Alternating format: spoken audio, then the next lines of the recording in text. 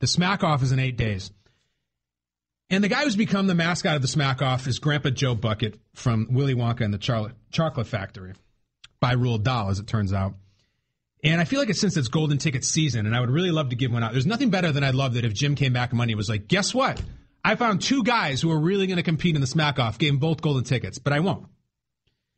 Every day we're talking about tickets, and we're playing Grandpa Joe singing about stealing his grandson's glory. I got a golden ticket. Yes, I've got a golden ticket. I feel like it's the perfect time for a more thorough examination of Joe. We spent a lot of time on the show talking about the miracle recovery he makes from being bedridden and rubbing bunions with Grandpa George to jumping out of bed and literally dancing once his grandson wins a ticket to the Magic Factory. It's a hell of a turnaround, and it's pathetic. We've covered it. What we really haven't covered about our Smackoff show mascot is that it's only a drop in the bucket, that whole quick jump out of bed. For the entire film, this man makes a series of self-serving and ignorant decisions, not just on his own behalf, but as it pertains to his grandson's safety and well-being. Let me show you what I mean. Do you remember the scene? The way this goes, the Wonka things are out, everyone's looking for the golden tickets. Charlie badly wants a Wonka bar. He gets one for his birthday. They scrape, and they find the money to buy one candy bar. He opens it, no ticket. And then late at night, there is a scene where Grandpa, what do you know, he's found another Wonka bar. Now, you might ask, how the hell did he afford a candy bar if he's not working and making no income? Check out what Charlie says to this son of a bitch when he gives him the candy bar. Grandpa, that money was for tobacco. I told you, Charlie, I've given it up. Go on. I'm sorry, did I? The whole family is living in squalor. The mother is washing bed sheets with a paddle to make ends meet. They can't afford food. And Grandpa is packing tobacco money? Grandpa, that money was for tobacco. I told you, Charlie, I've given it up. Go on. I told you, Charlie, stop talking about that. Don't bring it up again. I've given it up. But Grandpa, I saw you smoking 2 lung darts behind the house yesterday. You crawled out of bed to smoke. No, that was lollipops. They were Wonka Pops, Charlie. Unbelievable, though. Sorry, we only have some hot water and cabbage for dinner tonight because Grandpa had to buy a pouch of snuff with his tobacco money. Unbelievable. I got a pack of Marlboros. Guy's packing tobacco money and they can barely eat. How long has he been having that tobacco money? Does his daughter know about it when she's changing his bedpan? And what other secret money is Grandpa Joe hiding? Grandpa, I can't take that money. You bought that with your racetrack money. Grandpa, that's your weed money. Grandpa, you know that's your hooker money. I can't accept that. Unbelievable if it was just that. Then they show up to the factory. Everybody's excited. It's a dream come true. The whole world is watching. And the first thing Weird Wonka wants them to do is sign that unreadable contract, the one that's with the small print at the bottom. Now, if you're a responsible parent, you're not letting your child sign something you can't even read from some pedo freak in his factory. You're not doing it. And all the other parents react that way. Mr. Salt says no way, and Mr. Beauregard reacts exactly as a parent should. Hold it. Let me through here, you kids. Violet, baby, don't you sign anything there. What's this all about? Of course. He's not signing that contract. I don't know what it says. I don't know what he's signing his life over to you. But what does Grandpa Joe do? The man who is entrusted with the well-being of a child for the day. Do his protective instincts kick in? Let's find out. What about me, Grandpa? Sign away, Charlie. We got nothing to lose.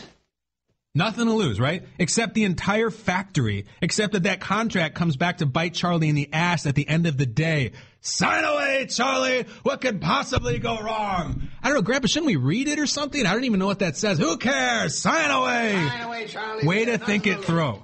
Way to think it through, Joe. I know that at that point of the tour, you were already halfway through your hip flask that you filled with your wild turkey money, but you just ruined your grandson's entire future. Sign away, it comes back to ruin you at the end of the movie. And speaking of drinking, how about when Joe and Charlie get to the fizzy lifting drinks? I mean, you had Grandpa Joe at drinks. Here's how Wonka describes the fizzy lifting drinks. Fizzy lifting drinks. They fill you with gas, and the gas is so terrifically lifting that it lifts you right off the ground like a balloon. That sounds like something you want your kid to try. What is Charlie, 10 years old? Something that lifts him off the ground that even the sick chocolate master discourages you from drinking. Can't discourage Joe. Charlie's guardian decides to hang back, just take a big old pull off the bottle with the kid. Oh, but Grandpa, didn't Mr. Wonka say we shouldn't drink it? Drink away, Charlie, you got nothing to lose. And guess what? Guess what happened? Guess how that ended up? Help! We're on the fan! Stay away from Charlie. It'll chop us to bits. We're in trouble, Charlie. I can't stop. It's pulling me in! I can't stop. I can't stop. What do we do? You can't stop drinking and smoking and cheating. That's what he said at his AA meeting. I can't stop. I can't stop. The reason you're in trouble, you and your grandson are about to get beheaded because you ditched the tour like some burnouts on a high school field trip to go drink. I mean, you didn't want to go to the next magic room and miss out what was going to happen. You just stayed just because you saw one bottle that you weren't supposed to have. You and your grandson are getting hammered together. And lastly, just to tag the worst family day of all time, I mean, the Dugars are embarrassed by Joe Bucket. And just when you think he can't do any worse, Willy Wonka gives Charlie one last test. Mr. Wonka acts like a jerk. He screams at them, that whole routine, "Good day, sir!"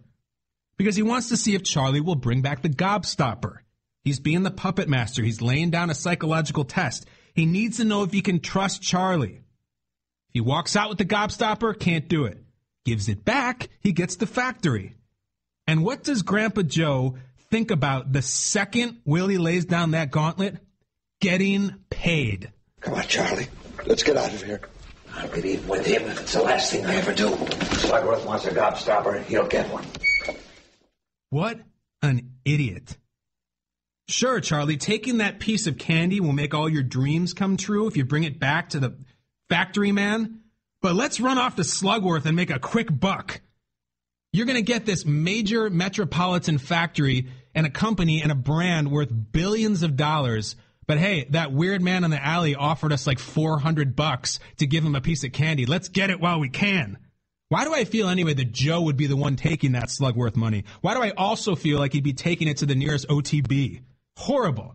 So now you know. And that brings us back to the Smackoff 8 days from now, next Friday.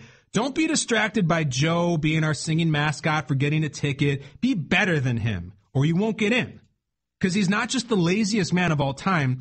He is a parasitic chain smoker, the worst guardian ever, and the everlasting gravy trainer. That's who that is.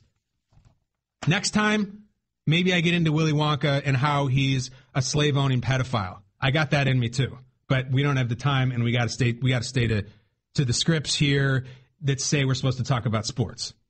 Because Talk Sports Guy's going to come in. You know my thoughts on him.